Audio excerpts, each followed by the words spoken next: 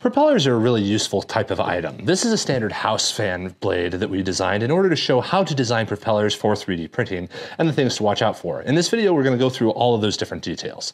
So with a standard propeller, the things you're dealing with are the number of blades and then the actual pitch of the blades, this angle right here. Now, generally you're dealing with 3D printing, so you want to make sure that this angle is always higher than 45 degrees if you possibly can, but that's really not very optimal for 3D prints. So when you have to go shallower, there's some tricks that you have to do.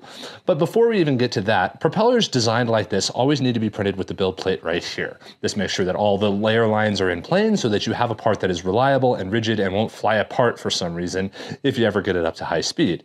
You can then, of course, change all of the parameters of how the propeller is built so that you have something really reliable and does exactly what you need it to do. So this could be an HVAC fan, it could be a household fan, it could be low noise, high throughput, whatever it happens to be.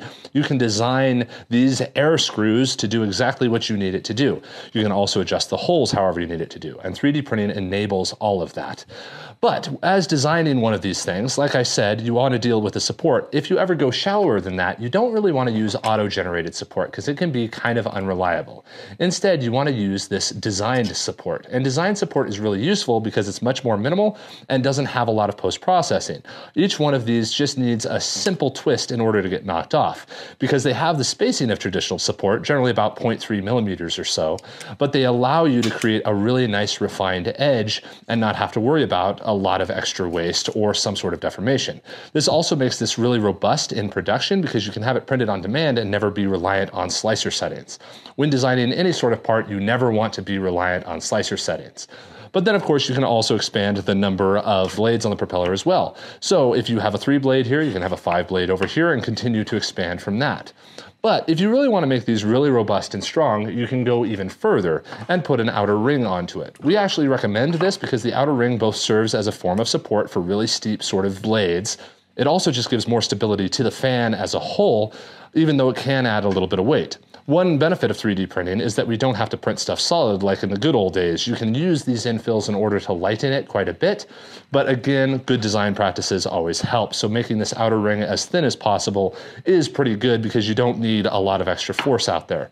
But that outer ring can make it a lot more reliable and serve as permanent support, basically, rather than temporary support. So if you're really trying to go for manufacturing throughput without a lot of extra post-processing, rings throughout the fan can be really useful. You can put another ring right there and so on to serve as the support while still having all of the action on the air that you want because those rings are really low profile.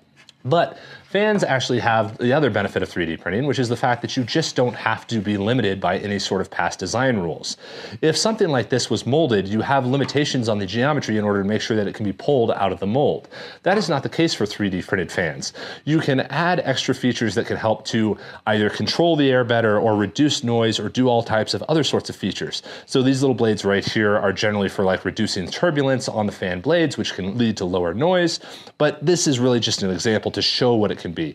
You can put serrated front edges. You can do all types of other things in order to control the airflow to create a fan blade that never existed before.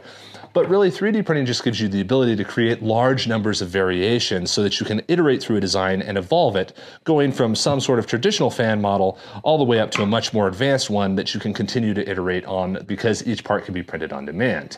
This video is sponsored by Teleport, so if you're making household fans or you want to start making custom fan blades in order to upgrade certain types of items, or even spare parts for people in HVAC, you can do that and not have to worry about running your own print farm. You can just create the designs, upload them to Teleport, and when somebody orders it from you, we will print it, put it in a box, and ship it off to your customer for you so that you can focus on making your products better. Have a great day, everybody.